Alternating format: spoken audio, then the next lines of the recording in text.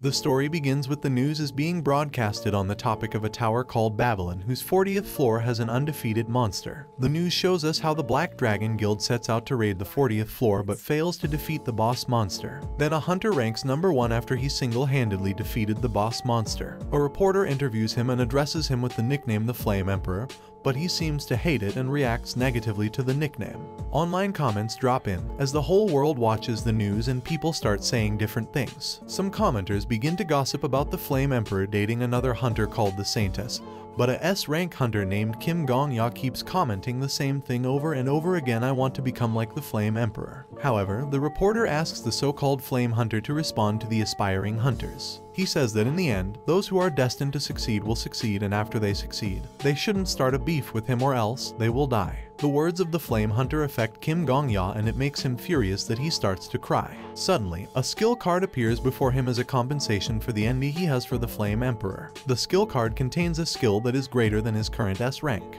The golden card means that he copies the skill of the enemy that kills him and makes it his. He shouts, "What kind of skill is this?" The tower is seen to have appeared suddenly in their world and it can be seen from any horizon across the world. Different floors of the tower have different monsters from another world. Those that first entered the tower when it appeared were chosen by the tower and they gained special skills, but those that heard the rumors later on only entered the tower to hunt down the monster. The words of the Flame Emperor still affect Kim Gong-ya negatively and he finds himself in a bar. The news of how skillful the Flame Emperor is being broadcasted in the bar. Gong-ya doesn't feel the vibe and he asks the bar manager, "Can we watch something else?" Gong-ya begins to freak out and he complains about his new skills. He tells the bar manager that he can't even report it to the Hunters Association because he thinks the skill is crap. The bar manager quickly tells him to vomit outside after he wants to throw up. He leaves the bar shop and he keeps thinking about everything until he sees the Flame Emperor and his alleged girlfriend, Ms. Saintess, arguing by the corner, so he lures around and he listens. The Flame Emperor claims to have poisoned Ms. Saintess after she has initially tried the same on him.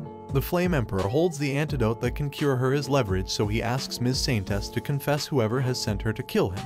He asks her if it was the Black Dragon who sent her, but she didn't talk, so he burns her. Kim Gong-ya perceives the fire illumination and he couldn't help it but goes out of his hideout and shouts, "Murderer, psychopath," and he runs away. The Flame Emperor gets hold of him and because he has seen what he has seen, the Flame Emperor kills him. Kim Gong-ya then wakes up in a strange realm and he sees a command that asks him to select a skill card. Then the skill card mysteriously copies out the Flame Emperor skill. However, he wakes up in his room as the news of another Black Dragon Guild's failure casts. He wonders how he gets to his room after Yusuha, the Flame Emperor, killed him.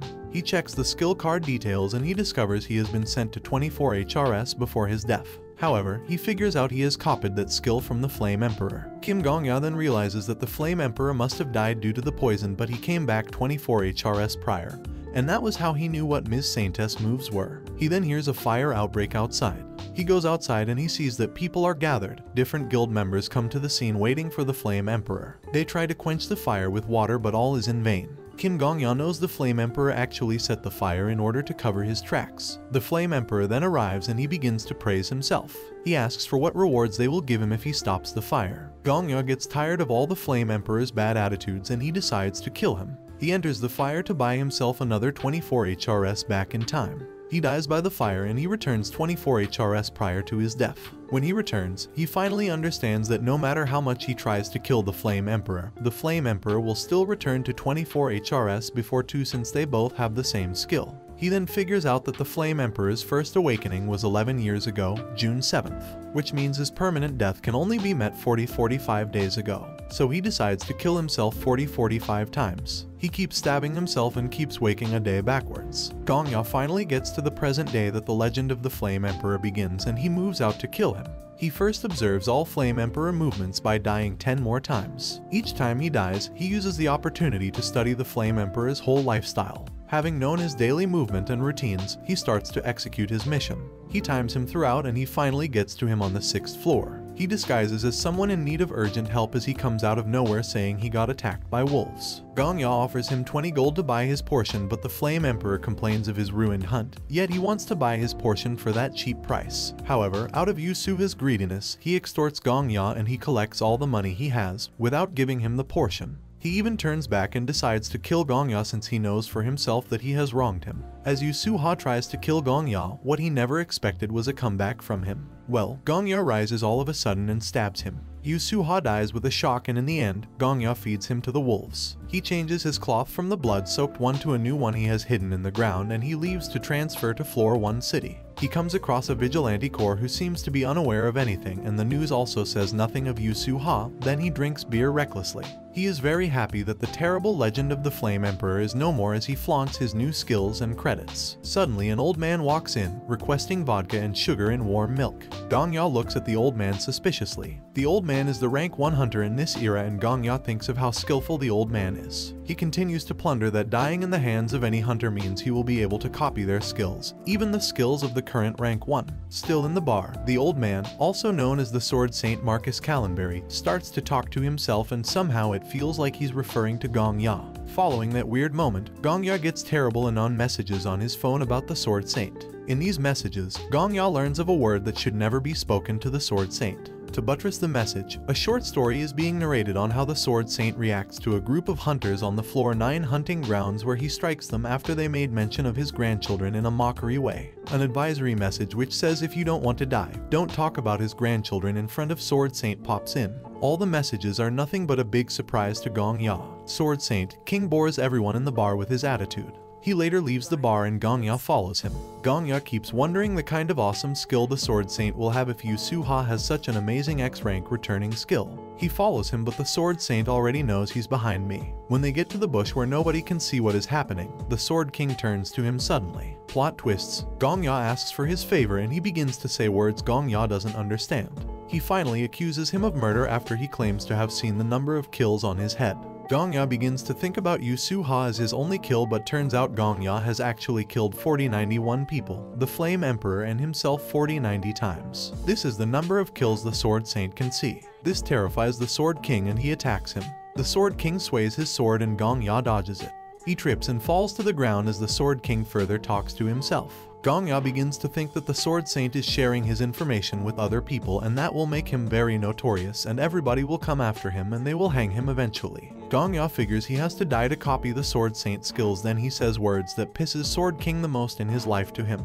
He speaks ill of Sword Saint grandkids. The Sword King beheads him immediately. Gongya dies and he goes back to the realm of skill acquisition, where he will pick one of the skills of the Sword Saint with the golden card, just as he did with the Flame Emperor. He then begins to have difficulty in selecting a card because there is no golden card, just silver and bronze cards. He finally picks a card and he beseeches the card to give him the skill behind the Sword Saint's success. Sword Saint's skill is then being copied and he returns back to life. He learns that he doesn't have the main Sword Saint skill, but he has an A+ passive skill. He opens the skill card afterwards. He suddenly hears someone talking beside him on the same bed and he doesn't know what is happening. Gongya hears the words of this strange guy as he talks about Gramps to go and train if he wants to train. He replies to this strange guy, and when he looks at Gongya, it shocks him too because he used to be with the Sword Saint. He asks Gongya if he can see him and he says he can.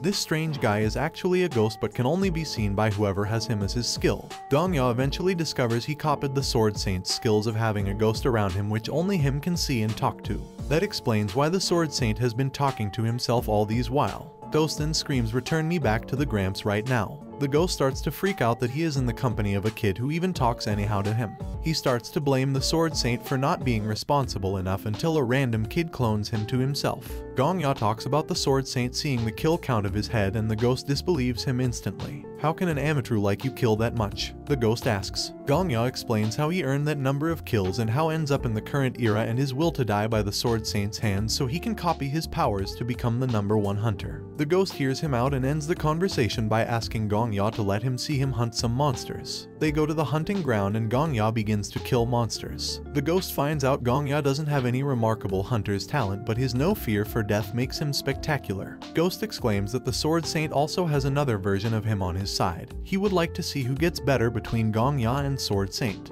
Ghost begins to like him and he claims to help him get better than anyone else, and he wants Gongya to take over the tower. The ghost shouts at Gongya to wake up and he requests for 5 minutes. The ghost insists that he rise up from bed, and when he manages to rise up, he discovers it's still 4 AM in the morning. They begin to quarrel and the ghost calls him zombie-ass mother since he just doesn't die. However, they go out and they discuss as they walk. The ghost criticizes Gongya for lacking talents and he somehow makes a gesture of him. Later, they go to Give and Take, a monopoly on the tower's economy owned by the rank 3 hunter called Countess. Her cheat skill makes it possible for users to trade with the outside world. Gongya speaks to the attendant who wears a cat ear cap. He requests for his lottery winnings. The attendant gets shocked when she collects Gongya's identification slip and she sees 53G. She goes to call the manager straight away.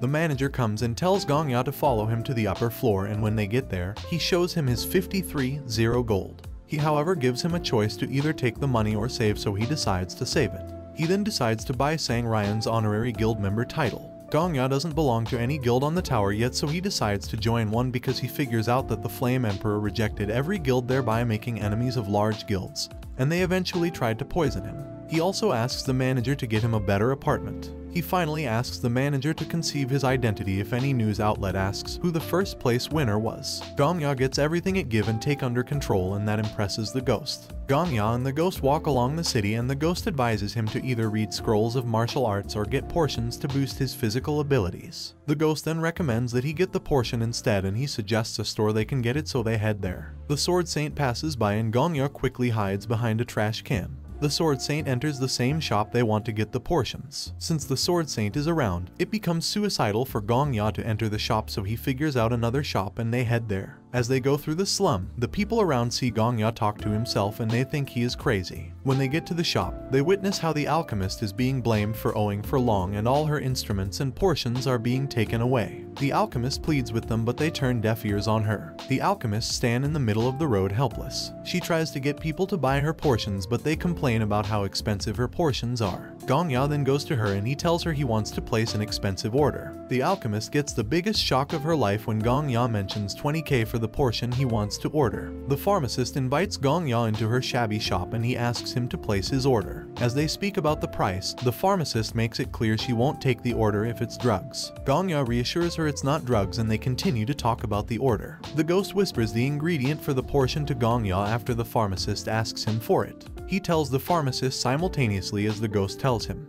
However, the ghost still doesn't think the pharmacist is competent, but as soon as she explains how to mix the ingredients, the ghost starts to feel her. Gongya and the ghost then leave her shop and they discuss her expertise. Gongya spills out that he actually did all that because she becomes the head honcho of the alchemy castle 10 years later. After 4 days, the pharmacist delivers the portion to Gongya. Out of curiosity, she asks Gongya why he patronizes her despite her falling status and reputation. Gongya thinks of what the pharmacist becomes in the future and the way she smartly despises the Flame Emperor. He replies to her and says he only orders from her because she is a kind woman and he wants her to succeed. The pharmacist leaves after she tells Gongya if he has anything else to order, he should call her and she will prioritize his request. Gongya and the ghost then go to the 3rd floor hunting ground of the tower to test out the portion, and he drinks it. He gets terrible reactions from within, and the ghost teaches him how to master the elixir in his system. As they talk, monsters arrive and Ghost tells him to run. Gongya stays back and decides to fight the monster orc. He doesn't know how to kill the monster exactly, but he runs around listening to whatever the ghost instructs. He gathers aura to his feet and this makes him have high jump power, and he jumps to strike the monster. He lands on the chest of the monster and he slays the monster, but the monster's skin is so tough that his blade can't penetrate. The ghost then tells him to gather his aura on the tip of the blade, so he does it. He finally kills the monster after several noob attempts because he hasn't meditated yet on the use and control of the aura. Due to this, he feels too weak after slaying the monster. The effect of using an aura without meditation is a total body weakness. He feels too weak and he dies by the hand of another orc monster. He returns back to the realm as usual and the ghost follows him there. He explains to the ghost that he comes to the realm whenever he dies and he gets to copy the skill of whoever kills him.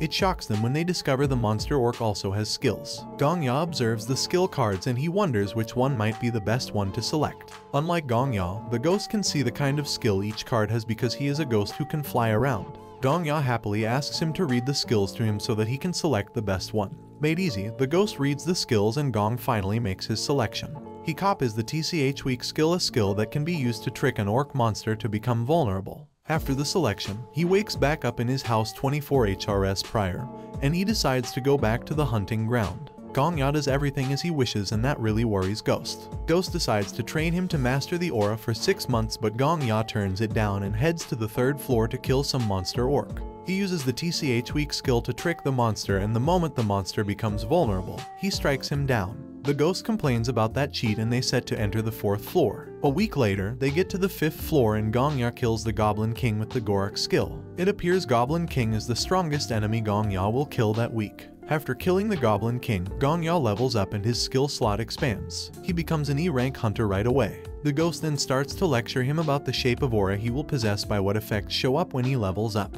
He talks about the Flame Emperor and the Sword Saint aura traits. However, Kim Gongya even wants more challenges and he aspires to go to the 10th floor. He then bets with the ghost that if he clears the 10th floor successfully, the ghost must start to call him Gongya politely. The ghost has been calling him zombie ever since. The ghost tries to discourage him but he insists and manipulates the ghost.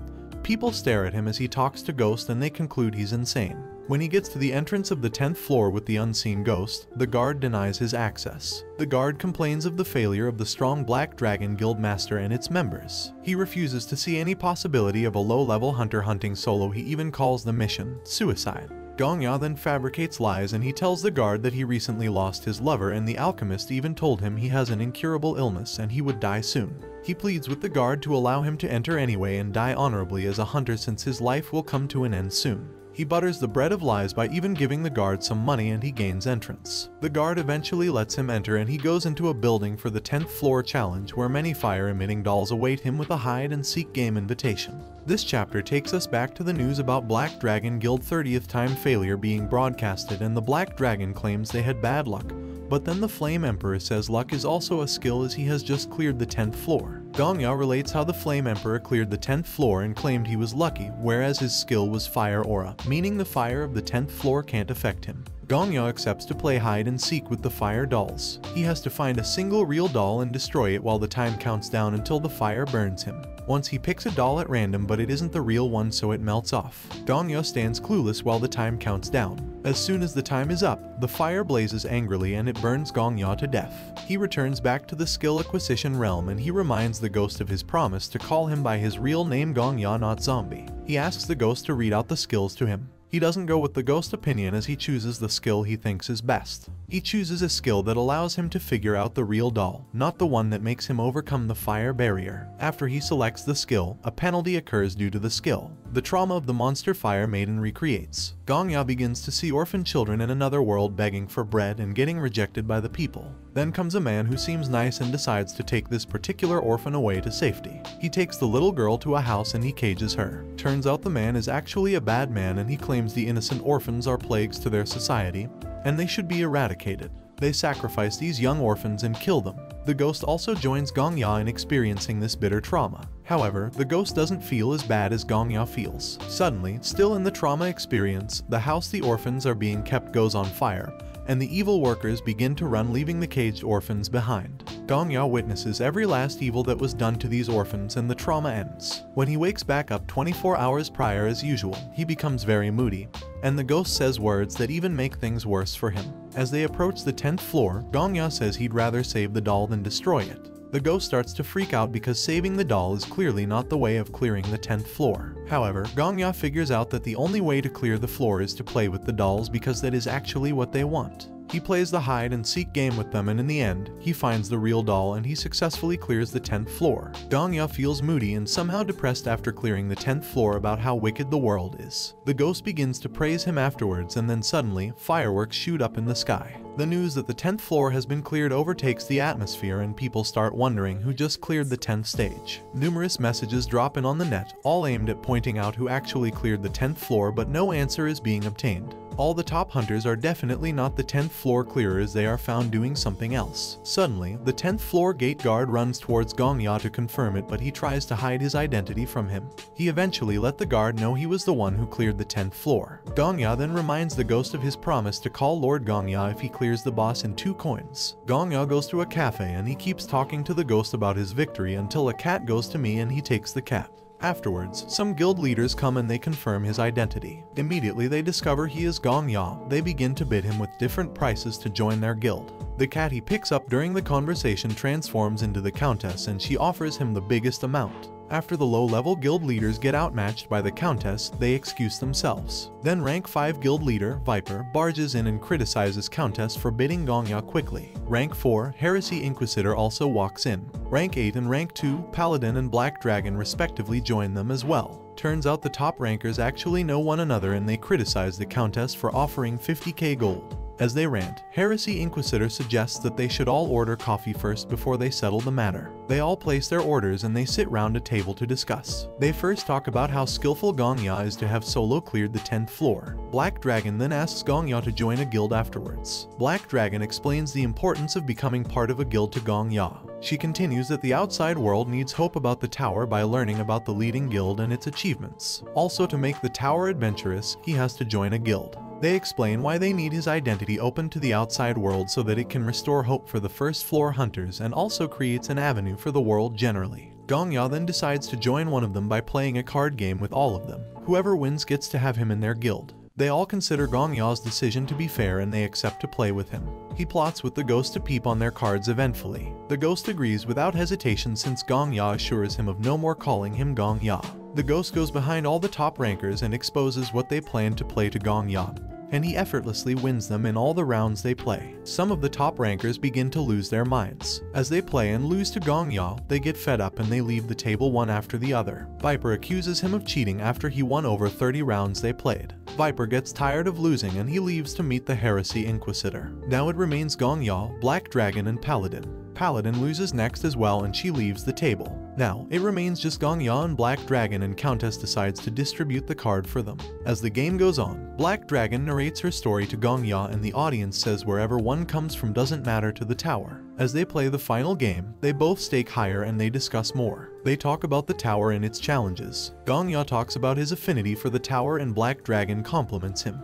They finally come to the end of the game and Gongya wins. His objective of not joining any guild is finally met and he ends the meeting with his zeal to excel to reach the 100th floor without making enemies with anybody. He permits them to expose his identity if that means good to the outside world. He then leaves the cafe after he tells them the 11th floor will be open soon. People gather around waiting for the opening of the 11th floor and they talk about how the media leaves them clueless of who cleared the 10th floor. Kim Gongya and the top rankers are also present. Time counts down and just on the verge of opening the 11th floor, Gongya's name is being revealed on the net. A hologram appears above them and speaks to them about the 11th floor. The Sword Saint jumps to the top of the building and he transfers first to the 11th floor. Other hunters begin to transfer and Paladin engages Gongya in a conversation. She does that so as to bring people's attention towards him. The ghost suspects that as they talk. Suddenly the meteor rushes towards Gongya and that's when he discovers Paladin has exposed him. Paladin then transfers to the 11th floor leaving Gongya behind to battle with different questions from the media. Gongya manages to say something to the media before he transfers too. He tells them well, word hard, everyone. Happening on the 11th floor is a great battle between the Kingdom of Egypt and the Demon Army. The hunters find themselves suddenly in the middle of the battlefield. The hunters transfer to the port of the Egypt Empire where monsters raid and the commander of the empire fights courageously. The hunters remain clueless of their objective on the battlefield. The Egypt commander sees them and he beseeches them to bestow their blessings upon Egypt.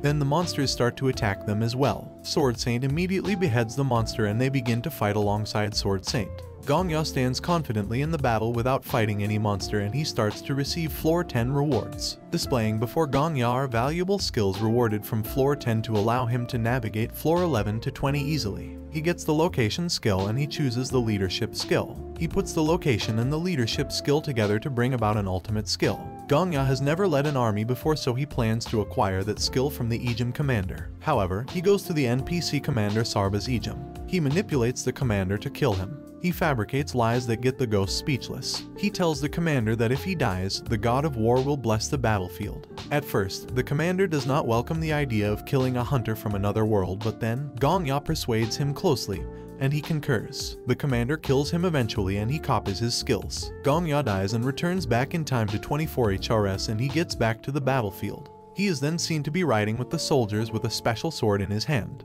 Gongya starts to lead the army to victory on the battlefield. He has been dead previously, meaning he has repeated the day and he has learnt one or two from what happened and how. He gives directions to the commander in order to locate the demon army's general. He checks the map and he tells the general to make certain turns. He appears in the battle with the Egypt's Empire legendary holy sword. Legend says that a goddess gifted it to the founder of the Egypt Empire. Before history became a legend, the founder went missing, and the holy sword also vanished. Then the goddess leaves behind a prophecy that when the faithful day arrives, the one wielding the holy sword shall also arrive. The one who possesses the holy sword of protection will receive absolute trust and support from the people of Egypt Empire. The soldiers see the sword in Gongya's hand and they begin to hail him. Together with the help of the Holy Sword and the minimap as a gift for clearing the 10th floor, Gong Ya leads the army purposefully. Other hunters watch as Gong Ya rides with the commander and they wonder why he is the only hunter in that position. Gong Ya listens to their babbling with the aura and the ghost criticizes him for abusing the aura. He leads the army throughout the battle and he tells them to charge towards the main forces. As they clear their way to the Demon King, they finally see the Demon King and they charge towards him. Gong Ya jumps up and he activates the Gorak skill in the air. He then slays him and they win. After the victory, the armies rejoice and they give thanks to the goddess's hero Gong Ya. They all chant "Long live the Empire." The hunters hunt down the remaining goblins and they kill them all. With this, floor 11 has been cleared. The raid participants are therefore being assessed and ranked. The rank displays and Gong Ya tops the list. The hunters wonder why he doesn't have an alias and they even wonder how the Sword Saint came second on the list. Gong Ya and the ghost then have a silent conversation. Gong Ya tells him to admit that his skill is amazing, but the ghost refuses to acknowledge that. He promises the ghost that he will learn some swordsmanship before he clears the floor 20. Then the ghost starts to feel himself. However, the commander arrives and he thanks Gong Ya for the bravery he displayed. He asks him to have his deepest gratitude. The commander narrates the prophecy of a demon king's arrival and heroes from another world coming to save the kingdom, but he says he was actually skeptical about the prophecy. He then shakes Gong Ya. The final rule of the floor 11 then displays and it says until the top contributors are given their rewards, the remaining participants are banned from entering floor 12. As Gong Ya transfers to the 12th floor, the ghost warns him about meeting the Sword Saint there. The ghost says that the Sword Saint will come at him like a madman. Gong Ya then tells Ghost that he has his ways. Arriving with him is Heretic Inquisitor, who praises him for what he did back on the 11th floor. As they converse, the Sword Saint tries to strike Gong Ya, but Heretic Inquisitor blocks it for him. She asks the Sword Saint why he is trying to attack Gong Ya. Sword Saint refuses to tell her why he wants to kill Gong Ya. Sword Saint then threatens to cut off one of Heretic Inquisitor's arms if she doesn't move. The moment she hears that from the Sword Saint, she uses her skill to teleport Viper and Paladin to the scene. They jump at the Sword Saint, but he defends himself. Viper had to wonder what the old Sword Saint eats to keep him that strong. Viper starts to lose focus and Paladin cautions him to focus on the fight in front of him. Heretic Inquisitor then asks Countess to give her 20k gold. Countess eventually gives her and she does her holy techniques on the gold. She brings about the Celestial Clan Master and they all face Sword Saint. Black Dragon also joins them because Gong Ya has previously had an agreement with the 5 guilds. Black Dragon says if the Sword Saint must kill Gong Ya, then he has to first go through all of them. At that moment, Gong Ya communicates with Ghost with his mind and he reminds him of the words he said on floor 11. There are 2 ways to fight against a strong opponent. One is to have enough raw power to crush an army by yourself and the other is to raise an army yourself. He reminds the Ghost because right now, the 5 guilds are the army he has raised should in case the Sword Saint tries to kill him. Gong Ya then talks to the Sword Saint in a polite way as if he is completely innocent. Deep inside of Gong Ya, he knows the Sword Saint can actually see the kill count on his head. The Sword Saint maintains his ground and wants to kill Gong Ya. He shares why he has been hunting alone in the tower because he wants to show people that one could stand on top by himself. He says one can become the greatest here with just a single sword. He says they can survive with just talent and effort. The Sword Saint then blames them and his words really hurt the Black Dragon. Viper accuses the Sword Saint of not supporting them and that led to the death of some hunters. They start to howl abuses on Sword Saint. He tells them to shut up. If they want to fight, they should fight with swords, not mouth. Gong Ya then intervenes and starts to settle the dispute. He admonishes them to come together rather than fight. Black Dragon tells him the issue has nothing to do with him, but he insists, and he continues to urge them to come together and focus on clearing the 12th floor. Paladin then comes up with her lie detection skill and she claims to put an end to whatever is making the Sword Saint want to kill Gong Ya. She first makes sure the Sword Saint agrees to the lie detection tryout. She assures them she will guarantee the validity of their statements. The Sword Saint puts his faith in Paladin because he knows the Paladin is the only one to have never harmed any human being. Paladin starts the lie detection and tells the Sword Saint to ask questions. The Sword Saint then asks, is it true you've murdered over 4,000 people? Then Gong Ya replies yes, but because in the actual sense, Gong Ya has only murdered one person, the Flame Emperor. Paladin gets a wrong answer and the Sword Saint accusation becomes nullified. The Sword Saint starts to freak out that Gong Ya is lying. However, Gong Ya starts to explain the reason why he had to kill the Flame Emperor because he was a bad person. He continues that the Flame Emperor actually tried to kill him. They reason with Gong Ya and they end up finding nothing bad in what he did. Afterwards, Sword Saint also calms down and Gong Ya requests an apology from him. They all perceive the Sword Saint to be in the wrong and they ask him to apologize to Gong Ya. The Sword Saint eventually bows before Gongya and he apologizes. He blames himself for killing anyone he perceives as a murderer without finding out what the person actually is. He says he will stop that act of killing according to his belief. He then promises to do whatever Gongya wishes, so Gongya asks him to teach him sword fighting and to accept a duel request whenever he asks. Paladin confirms everything the Sword Saint has said to be true. Heretic Inquisitor cherishes the moment and she says a true apology is a holy miracle. Boom, Countess interferes and she says, does that mean my 20k gold was wasted for nothing? The Sword Saint shakes Gongya vigorously and he promises to even look after him henceforth. The Sword Saint says he knows a highly skilled tailor so that Gongya can have a good outfit. Out of submission to Gongya, the Sword Saint even tells him he will link him up with his granddaughter. He tells them he has a granddaughter outside the tower and if she ever makes it to the T-Tower, he will sell her to Gongya's charms. Gongya obviously isn't a womanizer, so he turns down the proposal and Sword Saint begins to freak out. After the theme of floor 11 to 20 appears to be role-playing, 2 rewards appear. Gongya is then left to choose between the goddess and the demon rewards. The goddess reward contains rewards of becoming the Empire's Chancellor and he gets the abilities and status deserving of the position. The demon reward on the other hand contains rewards similar to the goddess rewards, but he gets one additional gift of getting transferred directly to the 99th floor after he kills the top 10 heroes. The hunters see Gongya staring into the air as he ponders on what is before him.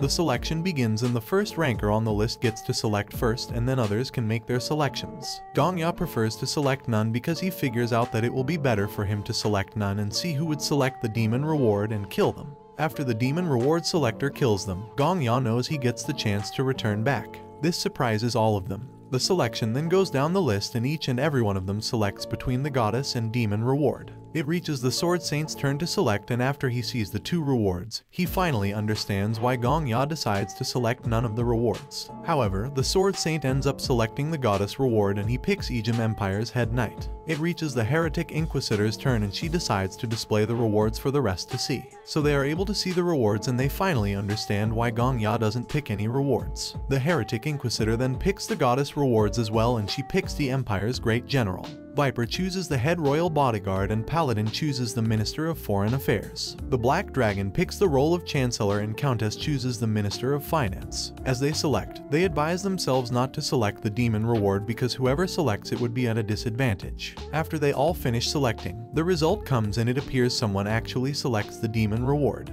Paladin is then called to interrogate everyone with the lie detection. The Black Dragon claims to kill whoever has picked the demon reward. Rather than finding the traitor with lie detection, Paladin asks them all to confess first. They didn't suspect Gongya because he didn't even pick any reward in the first place. However, Paladin still asks him and he says no. They all testify to choosing the goddess reward. Then who is the traitor? They all start to panic. Paladin tells them that the traitor might have a skill that hides their lies. Sword Saint then says it might also be Paladin herself. They start to talk about the bond the 5 guilds have over the years, that it's not now that someone will break it. After they establish that a strong bond exists between the top 5 guilds for good 10 years, Heretic Inquisitor and Viper then kill the last 3 rankers with her special skill. Turns out the traitor isn't among the 3 they just killed, and this makes the Sword Saint really angry and he attacks the Heretic Inquisitor. He cuts her hand and Viper begins to fight him. The Sword Saint is too strong for Viper, then he cries out for help. The other guild masters then begin to fight the Sword Saint. Heretic Inquisitor peers a portion on a cutout arm.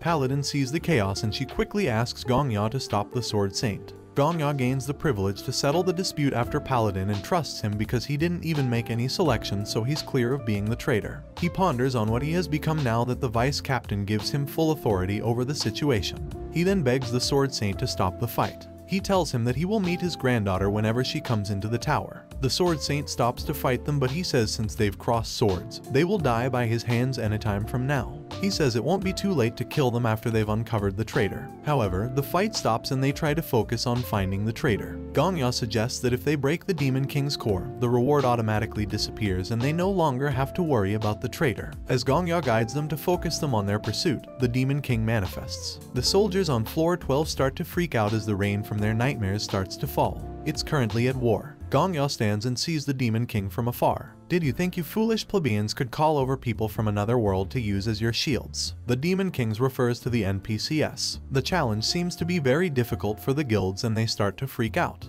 They finally work together and they devise a means to stop the Demon King. They decide to play the role they selected from the goddess reward. Dongua tells each and every one of them to act the role they hold. He tells Viper, the head royal bodyguard, to lead the royal bodyguards. He tells Paladin, the Minister of Foreign Affairs, to find the Emperor since it won't be easy to lead the NPCs while their leader is missing. He tells the heretic Inquisitor, the Great General, to get on top of the castle walls and console the soldiers who are losing their minds. All of them then move out to execute their roles. The Black Dragon appears beside Gongya all of a sudden. He asks her how she gets there. She tells him she has teleportation skills. The ghost whispers to Gongya that he needs to get Black Dragon to kill him because that skill sounds cool. Black Dragon then asks Gongya to teleport with her. After revealing her teleportation skill restriction to Gongya, he decides to teleport with her. Eventually they teleport to the top of the wall and they give motivational words to the soldiers as the Black Dragon raises Gongya's hands with the legendary sword. Gongya reenacts the trauma of his killer and he begins to experience it.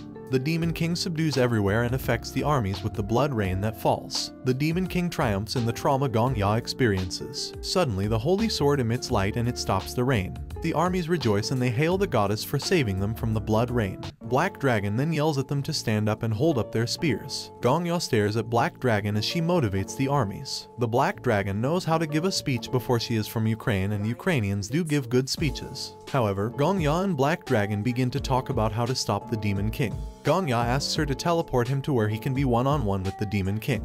Black Dragon calls it suicidal, but Gongya feels it should be a win. The light from the goddess annoys the Demon King and he retaliates with his own light and he destroys everywhere. He destroys the royal chamber and one hero dies. The Black Dragon figures out it might be Countess. Gongya worries about the tower's connection with the outside world because the Countess controls that. Black Dragon then tells him to focus on what is in front of them, which is the Demon King. She teleports Gongya right to the front of the monsters and the ghost begins to teach him how to fight them. Gongya drinks a portion to strengthen himself. The ghost then tells him to become a hero. Gongya fights his way through the goblins by timing his every movement. The ghost instructs him to sway his sword continuously. He kills the monster one after the other and he gets carried away by the art of sword fighting. After 10 seconds, he encounters a large monster and he slays it flawlessly. His existence becomes better defined and he levels up to a D rank hunter. After 30 seconds, the Sword Saint joins him in the fight and he tells him his name. He realizes that during an intense fight, everyone becomes different. The Sword Saint then asks to fight together with him. The heretic Inquisitor then arrives with the troops and they begin to kill the monsters. Viper also joins Gongya and he tells him that he has brought his guildies along with the royal troops. Gongya doesn't hear him, so Viper fights with him. Paladin also joins them and she gives her own side of the duty. She says she found the Emperor but he has poisoned himself. Gongya keeps fighting immensely since he doesn't hear what they are saying. The Sword Saint tells Paladin to leave Gongya when she tries to call him. The hunters then get to the Demon Lord and they come together. Black Dragon is going to teleport them close to the Demon King where they will attack. Black Dragon reaches out to Gongya, who is busy fighting, to come so that they can teleport together. Gongya knows he only wants to be killed by the Demon King so that when he comes back, he gains more strength. He joins with the rest and they teleport and land in front of the Demon King. He lets go of his hand and he tries to strike the Demon King. The Demon King asks, "Have you come to kill me?" And Gongya replies to him, "I came here to die to you, fucker." He dies as he shows the Demon King his middle finger. He starts to copy the Demon King's skills. Gongya wonders why the tower gives an opportunity of skill copy to someone as worthless as him. The ghost checks the skills and he volunteers to read it out to Gongya. Gongya then tells him to read it. Gongya knows the tower is probably disappointed in the attitude demonstrated by the hunters. The ghost shares the first skill, Resentment Pours Like Rain, with him. He shares the next skill, Echoes of a Crying Heart. He also shares the next skill, Ghoul Summoning, with him. As he shares all the skills, Gongya thinks about the tower and the events. Gongya selects a skill eventually and he asks the ghost about the daily routine of the Sword Saint. The ghost agrees to let Gongya know the Sword Saint dinner schedule when he says he needs it for something. Gongya completes the skill selection and the copy begins. He faces the trauma penalty afterwards. "Are you leaving already?" Black Dragon asks Gongya. Gongya has gone back in time to floor 10. Floor 11 will be opening soon and Gongya looks tense. Black Dragon asks him what is wrong with him. What else will Gongya say? He lies yet again. He says he got a bit emotional thinking about how amazing people are here with him. He then tells the guild masters that the information he was given for clearing floor 10 allows him to know the situation on floor 11 and the quest. However, he asks for their favor in exchange for the information he has. They agree to give him the favor later whenever he asks for it. He then begins to explain the situation of floor 11 to them. After he finishes, he asks Paladin to go on a walk with him and she agrees. They walk towards the slum and the ghost hints to Gongya that the Sword Saint is following them, but he shouldn't look back. They finally get to the pharmacist's shop and they enter. The pharmacist is happy to see Gongya and she asks who Paladin is. Gongya tells her about Paladin and she bows down immediately and she starts to beg. She claims not to sell drugs. However, Gongya tells the pharmacist that Paladin is not here to inspect her but he rather brings her as a customer. This makes the pharmacist really happy, and right there, Sword Saint enters the shop and he requests for private chat with Gongya. Continuing the story, Sword Saint enters the pharmacist's shop and he requests a private moment with Gongya. Paladin asks the Sword Saint what business he has there and he insists on having a private moment with Gongya. Sword Saint then orders Paladin to step out and she also refuses. Gongya has joined the top 5 guilds, so that makes Paladin interested in whatever business the Sword Saint has with him. Paladin sides with Gongya and she claims to stop the Sword Saint even if it costs her life. When Paladin says these words, the Sword Saint calms down. Gongya knew from his previous life that the Sword Saint's weakness is innocent people. Paladin has 0 kill count, which makes her totally innocent. Even though the Sword Saint is brutal in his judgments, the last thing he would do is lay his hands on innocent people. Gongya knew this and that's why he left with only the Paladin. Speaking of innocent people, the pharmacist interferes and she also tries to protect her dear life-saving customer. In the end, the pharmacist orders the Sword Saint to leave her shop. As the Sword Saint leaves, Gongya voices out and asks the Sword Saint to meet him at the field north of the city the following day at noon if he wants to find out the kind of person he is. After the Sword Saint left, they talked about him as the killer demon and how his daughter and son-in-law were killed by a heinous murderer. The next day, Gongya meets the Sword Saint at the appointed location. The Sword Saint starts to talk about Gongya's confidence of coming there alone. He then tells the Sword Saint that he has a skill of prophecy. He exposes the skill of eyes of a detective that the Sword Saint has, and this shocks him. The Sword Saint asks Gongya to guess the number of fingers he's holding up behind his back. Gongya goes speechless and the Sword Saint kills him. He returns back to the same scene after he comes back to life. Now that he already knows what the Sword Saint will ask him, he says it before the Sword Saint asks. As if that was enough, the Sword Saint kills him again. After several dying and coming back, Gongya finally convinces the Sword Saint and he agrees to give him a 5 days head start. Gongya stands in the battlefield just like he stood in the last cycle. The Black Dragon gives order to the remaining guild leaders to flank around and conquer the battlefield. The hunters follow the Black Dragon's orders and they begin to fight the monsters. The commander sees this and he also motivates the Empire soldiers to fight alongside the heroes from another world. Gongya keeps standing like he did in the previous cycle while he talks to the ghost. He sees the Sword Saint staring at him and he asks if the Sword Saint is planning on watching him 24/7. The Sword Saint slays monsters as he talks to Gongya because the rewards are going to be given out according to their contributions in the battle. Gongya goes to the Black Dragon to tell her that he possesses the reward for clearing floor 10. He tells her that he has the map that shows everything on the battlefield, including the locations of the Demon King. On hearing this, the Black Dragon decides to teleport Gongya to the Demon King. She teleports him there and Gongya slays the Demon King. The Black Dragon hunters chase down the remaining monsters and they killed them all. Following the victory on the battlefield, the Black Dragon starts to praise Gongya and she eventually shakes him. Gongya already knew how everything would turn out, so he thought to himself of protecting the people. When the rankings appear, Gongya discovers that the rankings have changed drastically from the last cycle. The Black Dragon predicts that they will clear floor 20 quickly with a minimal loss, but she is wrong. If Gongya doesn't help them, they will end up with a great loss on floor 12. Gongya knows the future and he is always one step ahead. When they get to the 12th floor, the Heretic Inquisitor starts to praise him. He stops her from praising him, then he reminds them of the favor he previously asked from them. He asks them to remain in the house for 5 good days. If they can do it, he promises to clear up floor 20 in 5 days. Gongya reflects on what the hologram that appeared when floor 11 opened as he asks for their favor. A whole 5 days. The Black Dragon begins to oppose Gongya. Though they cleared floor 11 under an hour with the help of Gongya, the Black Dragon doesn't think he can single-handedly defeat the Demon King, so she addresses him by being too overconfident. Gongya then claims to have shared with them the rewards of clearing floor 10. The things he did for them on floor 11, they shouldn't find it difficult to do this favor for him. He then asks them again to kindly do him the favor. However, the Heretic Inquisitor starts to analyze what Gongya has done for them so far and she concludes that she approves of it.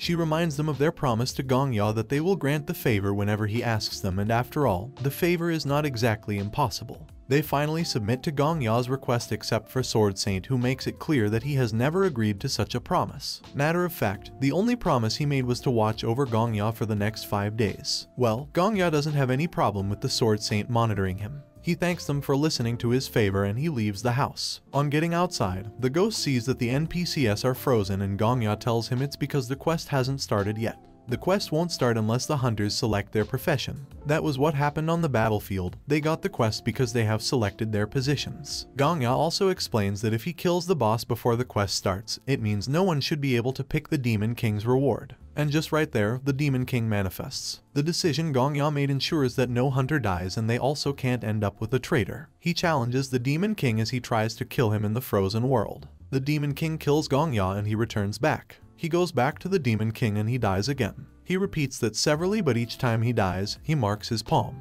He wonders how many soldiers would have died on floor 11 battlefield. For every soldier that dies, at least 2 years of unused life disappears. When 10 die, 200 years disappear. When 100 die, 2,000 years. In order to rescue all that time, Gongya decided not to choose any position and to get himself locked into eternity. He kept on dying and returning to the Demon King until he had so many markings on his hand. The Black Dragon's count of the dead soldiers on the battlefield reduces every time Gongya gets a new mark on his hand. Another wave of death for Gongya. He smiles this time around and this bothers the Demon King and he asks him why. Gongya tells the Demon King that he can't understand, in fact no one will. Finally, the Black Dragon tells Gongya that not a single person died and she hugs him. As Gongya is busy with the Demon King, the Black Dragon arrives from the chambers. She felt too antsy so she came out. The Black Dragon then joins him in fighting the Demon King. The Demon King got tired of fighting with a sword so he summoned the ghouls. The Sword Saint gets ready to start slaying the monster, though he claims to have wanted to spectate Gongya longer. The Black Dragon then asks them to grab her hand so they can teleport, but Gongya says no. Instead of teleporting, he summons ghouls with ghoul summoning skill. The Demon King sees this and all he can say is what? The creation of the Demon King started with transformation from many species. Every time it obtained a new body, it gained a new joy. Once it kills its prey, it slowly obtains the memories of its prey. It killed a young girl in the woods and it transformed into that girl. The girl was frail and her father came looking for her. Her name was Esther, and that was the first ever name the Demon King obtained. Gongya activates the ghoul summoning skill and thousands of skeletons with a knife in their hands appear. Gongya actually picked the ghoul summoning skill instead of the skill to strengthen his aura. He asks the ghost about how many people he thinks he has killed. The ghost answers that he has only killed 2, the Flame Emperor and himself. But the ghost is wrong. Gongya explains that he has murdered himself over 4,000 times, and the ghoul summoning skill is a skill that brings forth the actual number of deaths that have been caused as soldiers. Thousands of skeletons that don't fear death emerge. Even the Black Dragon is amazed at that kind of skill. The Demon King on the other hand starts to freak out. He wonders how Gongya has been able to use the same skill he uses. Gongya orders the Sword Saint to fight alongside 3 skeletons and the Black Dragon to fight alongside himself to defeat the Demon King. Gongya raises up his holy sword and he commands the 1,000 skeletal soldiers to fight and perish anything in their paths. The hero of the day, fearless Gongya, then gets an alias from the tower, which is the King of Death. How cool is that? The Demon King, Esther, didn't age a bit. Instead it became more beautiful and a scent enveloped its body, enchanting the people around it. Esther could cure any illness and a large number of people went to her for help. They took all their illnesses to her. She collected a baby from her mother and she told her to return back when the dawn breaks. She cared for the sick baby and she swallowed it. After she swallowed the baby whole, the baby's memory flowed into Esther. Esther restored the baby back to life as a healthy baby and she returned her baby back to her mother. Esther then became the savior of the Outlands. Esther's influence made the authority of the Empire fall to the ground, so the Empire decided to fight back. They referred to Esther as a witch and they showed no mercy to the followers of the witch. They burned everywhere to the ground, and when Esther saw this, she became a rogue. Back to the present day, Gongya keeps fighting the Demon King and he dies eventually after failing to figure out what side the Demon King will strike from.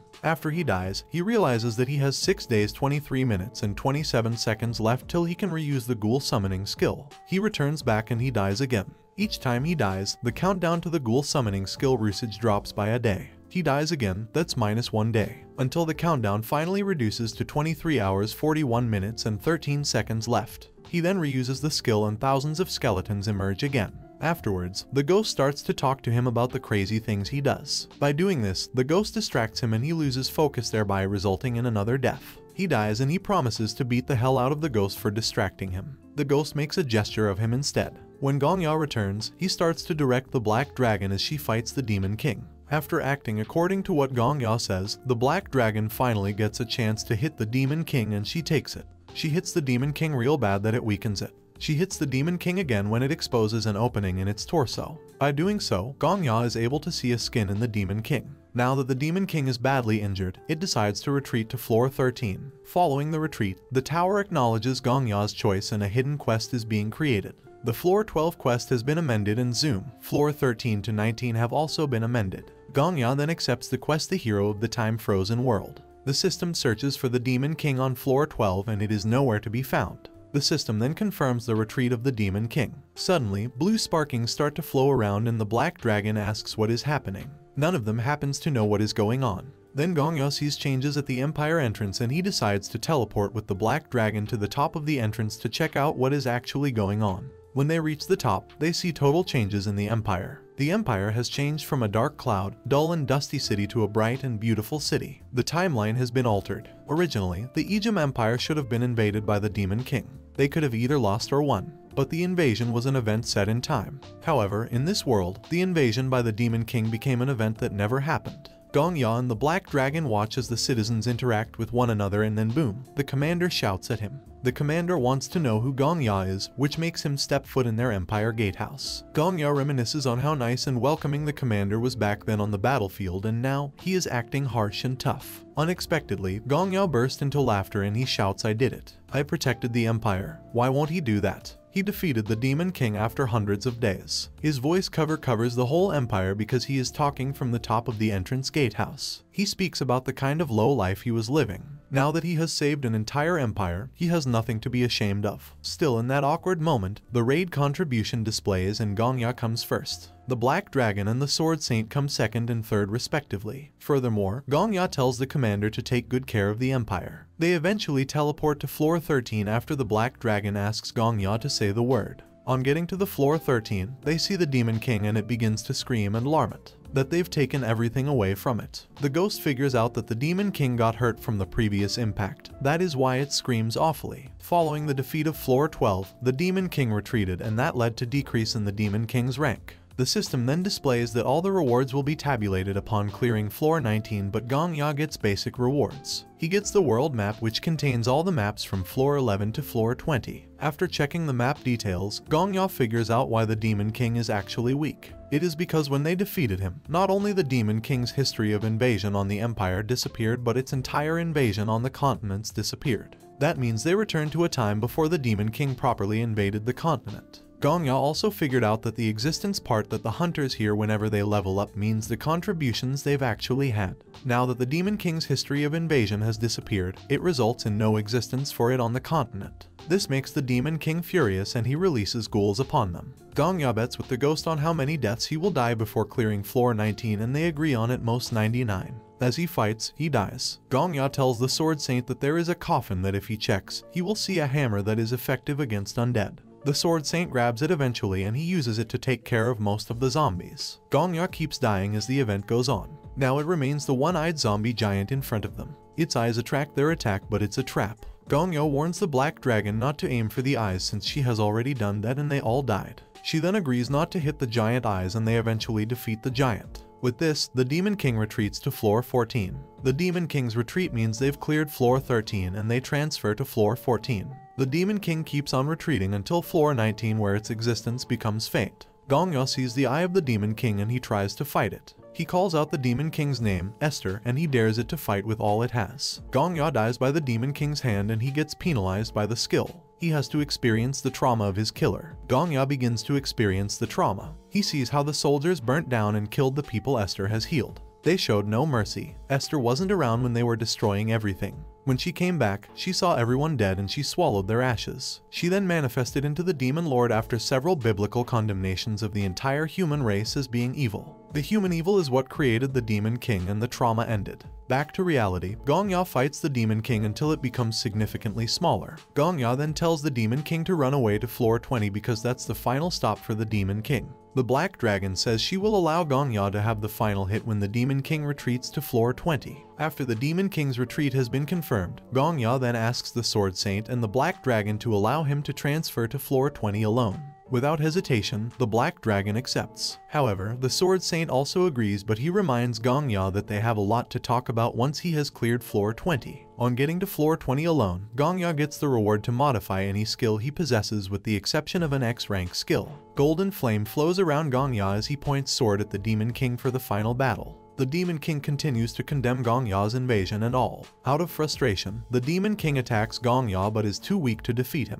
On floor 12, the Demon King was the one invading and Gong Ya was the defending, but now, the Demon King is the one defending now. Gong Ya kept on striking the Demon King and it grew weaker. Then the image of Esther manifests eventually and Gong Ya stops striking. He tries to move closer to Esther and she asks him to stop. Gong Ya moves close to her and he begins to blame and condemn her for her deeds. The Demon King tries to make Gong Ya know that he doesn't understand who she truly is, but Gong Ya keeps blaming her. The Demon King finally admits all what she has done, but she claims she didn't know what the pains of Esther were before harming her. All the soldiers she killed are part of the innocent lives lost due to the Demon King's effect. However, Gong Ya decides to pass karma judgment on the Demon King. He tells the tower that he wishes to use his clear reward. He asks the tower to adjust his ghoul summoning ability such that whoever he summons can still retain their memories. The tower grants his wish and he decides to kill the Demon King now. The Demon King fights back after Gong Ya tries to strike it for good this time. She fights him whilst she is terribly weak and unskilled. Gong Ya breaks the demonic sword she is using to fight back. So these are the final moments of the Demon King.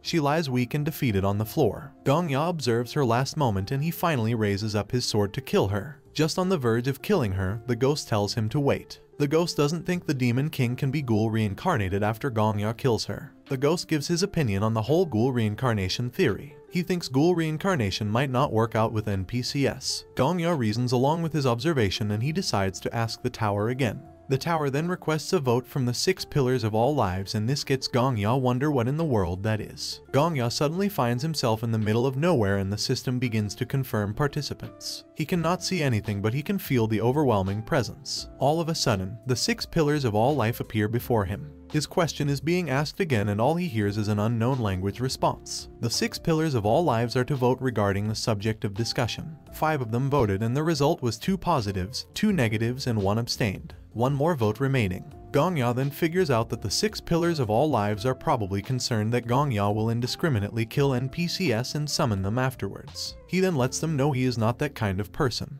He persuades them and the last one of the 6 votes in his favor. The King of Death's temporary apostle is revoked and he returns back to life. While he was with the 6 pillars of all lives, he was in a daze in real life. He tells the ghost that was taken to a Neverland, the 6 pillars of all voted and all. But the ghost doesn't seem to understand any of what he said. He then figures out the ghost doesn't know anything of the beings despite clearing the 100th floor in another world. The ghost has actually cleared the 100th floor in another world, that is why he has so much experience about virtually everything. Gong Ya then kills the Demon King and he resurrects her. The ghost watches as everything happens. Gong Ya then gives her a new name. He calls her Preda. The ghost becomes curious after Preda bows her head to Gong Ya, so he asks him why. The ghost is curious because he thinks Esther will hate and resent him after all he has done to her. Gong Ya replies to him that he will find out the reason why soon enough. The system confirms the presence of the Demon King and it could not be found. Gong Ya finally cleared floor 20. Preda is however scared of what the village will do to her again. Preda knees as she begs her master, Gong Ya, when General Sarbast Ejim and his men arrive. Gong Ya blocks their path and the general is forced to ask him who he is. The timeline has been altered and all these people no longer know the hunters. The emperor had heard about Esther and her whereabouts, so he sent General Sarbast Ejim to arrest the witch. Gong Ya stands confidently before the general and they exchange words. Gong Ya reminds the general about who he is just to get him humble, but it doesn't work out. Gong Ya finally tries to prove himself and he raises his sword up.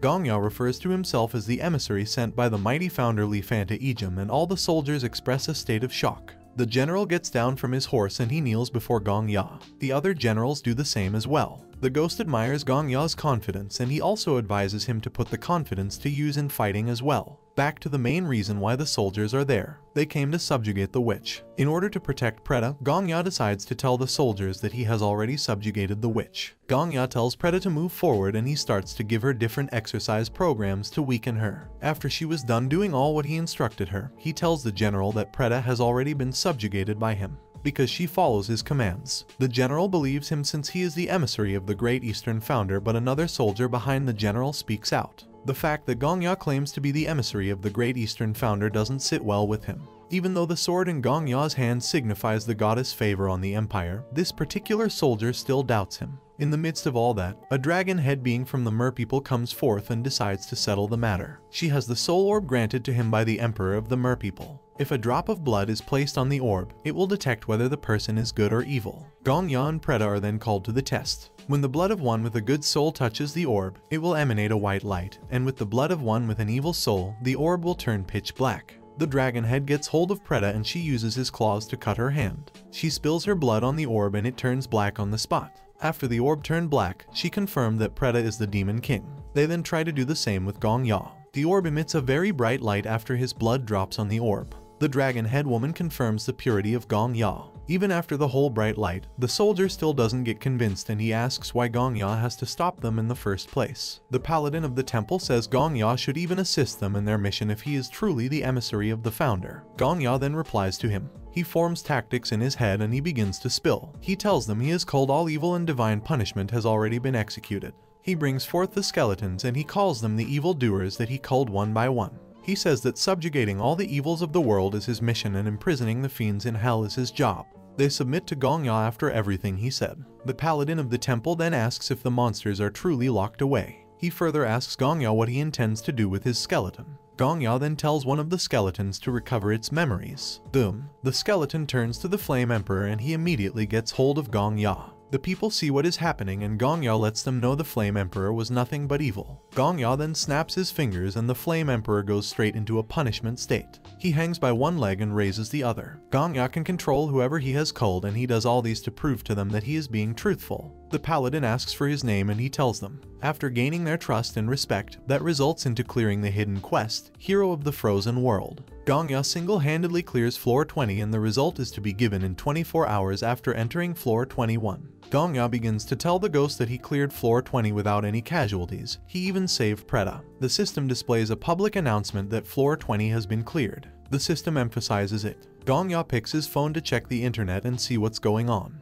Ghost figures out that Dongua is trying to check the affairs of online commenters and what they will be saying after floor 20 has been cleared. He accuses Dongua of deciding not to pay attention to the responses of others. Dongua denies it and then right there, the Black Dragon Witch comes about. She hugs Dongua from the back and she starts to praise him. She starts to talk about how people have been going crazy because of Dongua. It's no child's job. A single hunter doing all that alone by himself. It's truly a matter of great wonder and appraisal. The Black Dragon Witch shows Dongua the screenshots of what people are saying. Dongua then wonders how she got all the screenshots because floor 20 doesn't have a network. Eventually, he discovers that the witch has actually teleported back to floor 1 to peep what people were saying.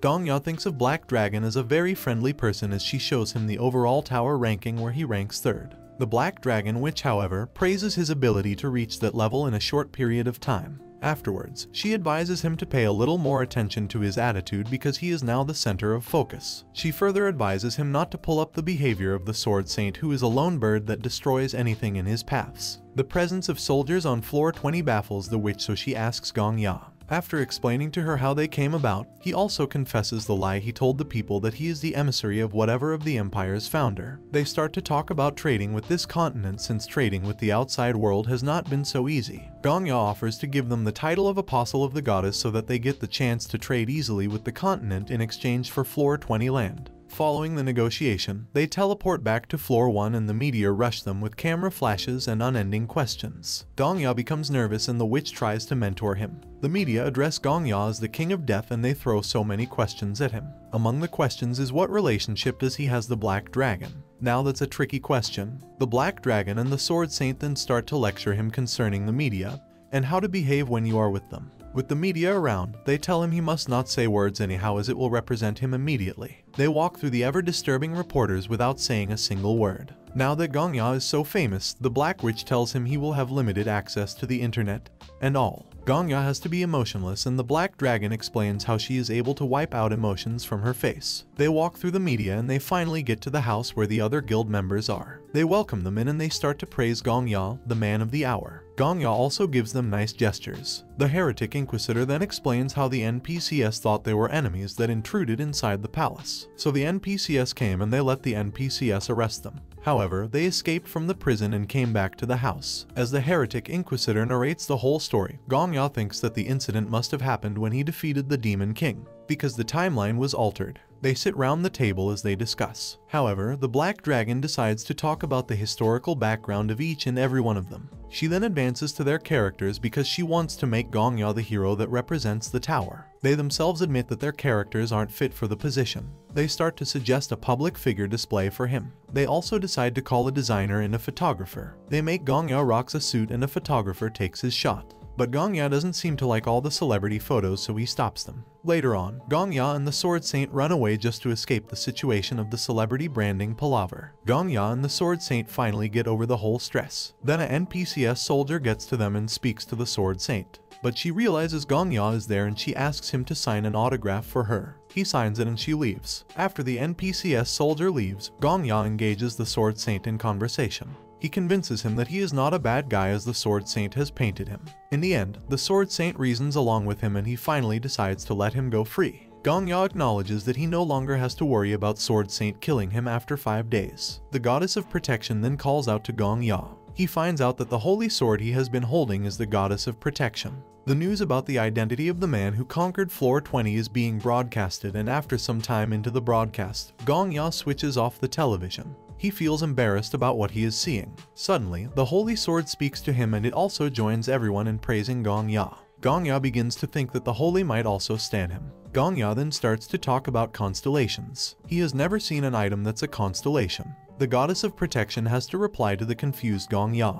The goddess of protection says it's better to think of constellations as something that can represent each world. The goddess of protection explains that she was originally a holy spirit that was worshipped as a god. However, the founder of the empire, Lifanta Ejim, sealed her by splitting her up into 5 swords. She is the first of these holy swords, the idol. The goddess of protection then brags that by gathering up all the 5 swords, she can regain all the power of her golden days. Out of curiosity, Gongya decides to ask the goddess of protection about the whereabouts of the other sister swords and she goes mute. Gongya begins to criticize the goddess of protection as she speaks about her abilities. Then the Black Dragon Witch knocks. She asks if there's any problem because she heard the noise. However, she reminds Gongya of the press conference that is starting in 5 minutes. After she leaves, Gongya continues to criticize the goddess of protection and he eventually coins a name for her. He calls her Shiny. After 5 minutes, the press conference starts. Gongya and the witch sit before the reporters. The witch speaks through the mic and she says everything about their tower achievements. But a reporter steps forward and asks Gongya about the bargain he had with the top guilds concerning acquiring floor 20 and the guild getting high recognition on floor 20. The Black Dragon tells him to remain silent, but Gongya decides to reply to him.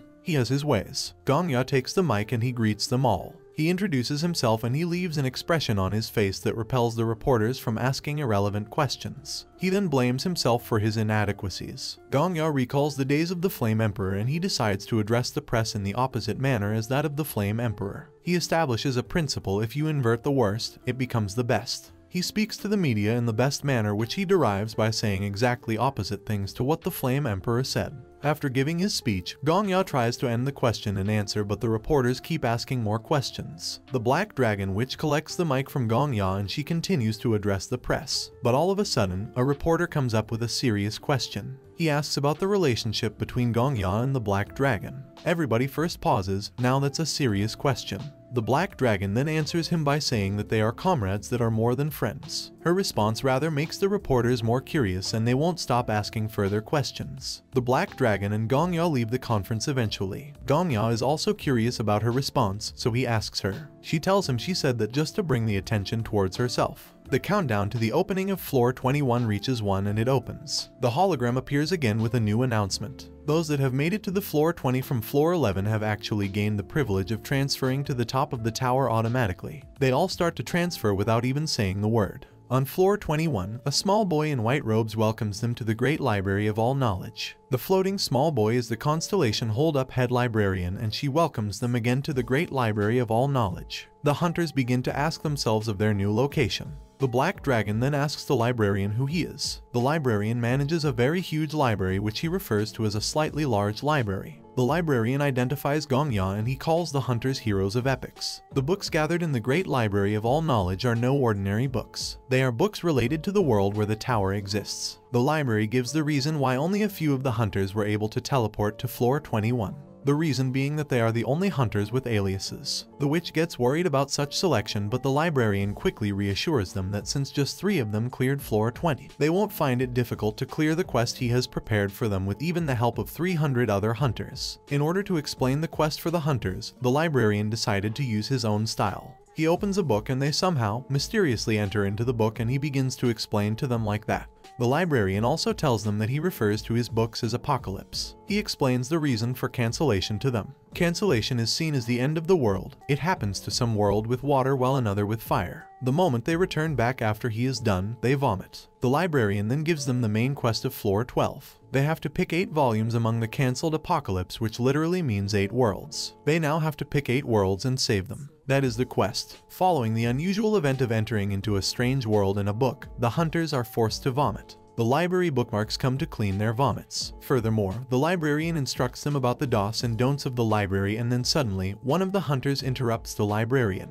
The hunter claims the librarian might as well be the boss demon of the floor, and he proposes that they should kill the librarian. What a reckless thought. As if that's enough, he even ridicules Gongya for having cleared floor 20 single-handedly. The rudeness of these hunters annoys the black dragon and she wants to fight. But Gongya holds her back, calms her down, and lets her know that they are currently being watched. The events going on in the library are being broadcasted live. Gongya knew this because prior to his regression, he spectated the raid up to floor 30 from the town square. She then understands why she mustn't overreact, so she calms down. However, Gongya gets the normal reward of the floor. The reward means he is able to observe the psyche of characters. He immediately tests it on the black dragon by looking at her. He sees her specs, but she catches him while staring. He quickly tells her it's nothing. He tests it on Ghost as well, and Ghost begins to freak out. Some hunters agree with the insane hunter to bring down the librarian. Speaking of defeating a demon king, the Sword Saint sees them as no match against who has the ability to transmit them into a strange world by opening just a book. So he advises them to back off. The librarian then opens a book which contains the apocalypse where humanity fell and only a single magician survived. The hunters that want to fight the librarian get pulled into the book.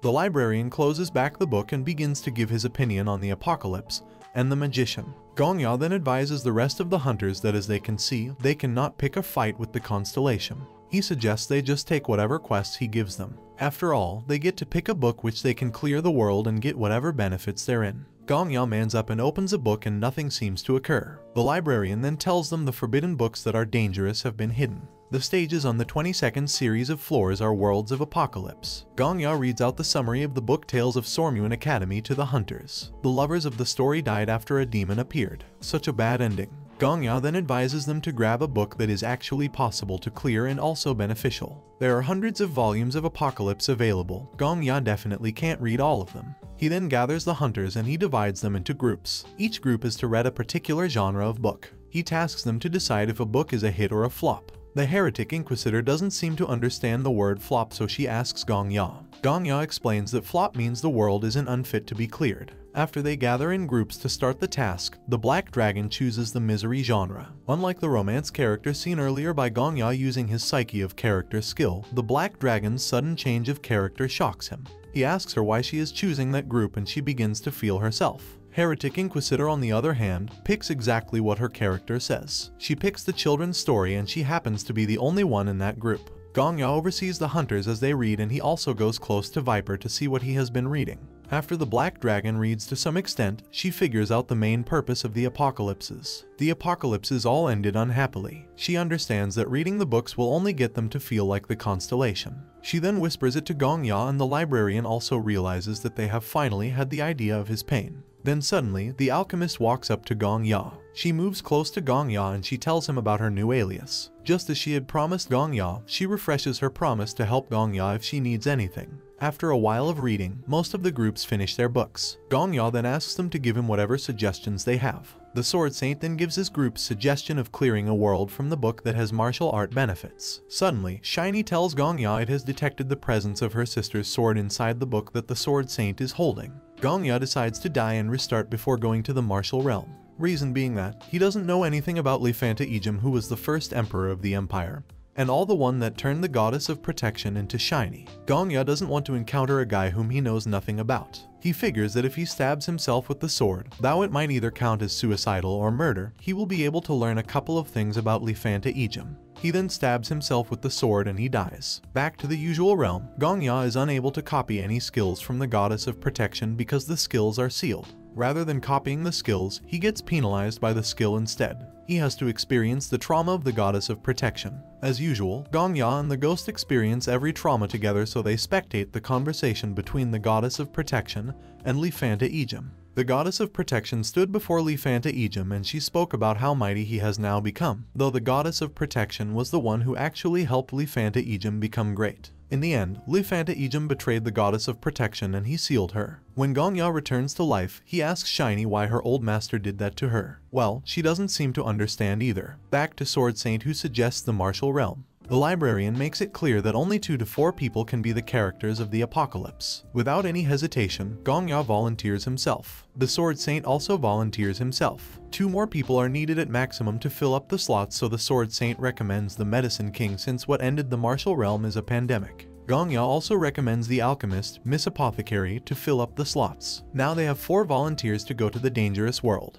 Miss Apothecary hides behind Gongya after seeing the Sword Saint because she is terrified by him. The Sword Saint then tells her not to be afraid as he has settled his qualms with the King of Death. The Sword Saint also warns Gongya not to bring anyone that might die in the dangerous world. Death in the apocalypse means death in real life. The King of Death then reassures the Sword Saint that Miss Apothecary is the greatest medicine maker he knows. After hearing this statement from Gongya, the Medicine King becomes jealous and he begins to abuse the younger generation. He continues to criticize Gongya, and even when the Sword Saint tries to caution him, he makes him shut up. Miss Apothecary couldn't just stand by and watch, so she defends Gongya. Paladin also vouches that Miss Apothecary is a professional, that she even supplies portions for the Vigilante Corps. As everything happens, Gongya maintains absolute calmness because he knows everything is being broadcasted live at Babylon Square. However, in order to settle the matter, Gongya decides to set up a duo match between Miss Apocalyptic and the Medicine King. Whoever creates the best medicine after Gongya provides them with medicinal ingredients gets to win.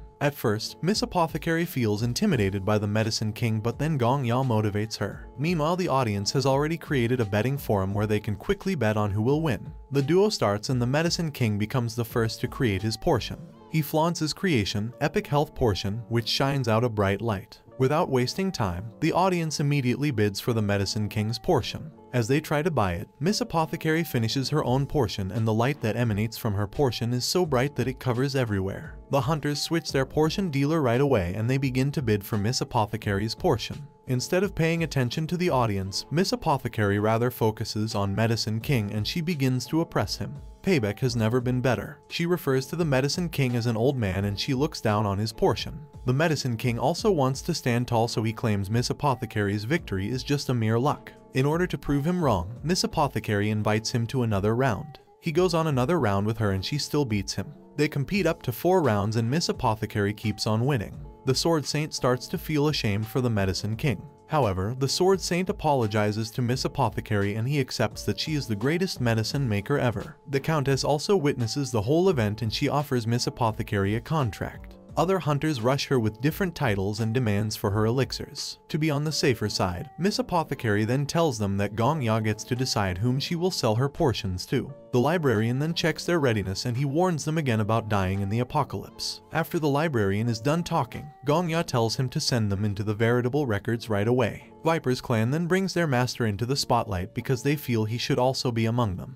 But all the slots are filled. It's left for someone to step down for him. The attention moves to Sword Saint as he is the one they think should step down. Paladin persuades the Sword Saint and in the long run, he decides to step down for Viper. Following the whole saga of who is stepping down for Viper, the librarian confirms the King of Death, Viper, the Medicine King and Miss Apothecary as the 4 new characters of the veritable records of Heavenly Demon. It's snowing in the martial art world when they get there. Gongya quickly advises them to draw their auras and protect themselves, but the Medicine King and Miss Apothecary haven't learnt aura yet. In order to overcome the freezing cold, Gongya and Viper support them by sticking with them such that their auras flow around them together. Gongya holds Miss Apothecary's hand while Viper backs the old man. Then they move through the snowy ground in pursuit of their mission. Miss Apothecary sees people ahead and she quickly notifies the rest. They move close to these people and they discover that they are already frozen. Now they switch positions. Dongua and Viper have done a role of helping Miss Apothecary and Medicine King overcome the coldness, so it's their turn now to help them know what's wrong with the frozen people.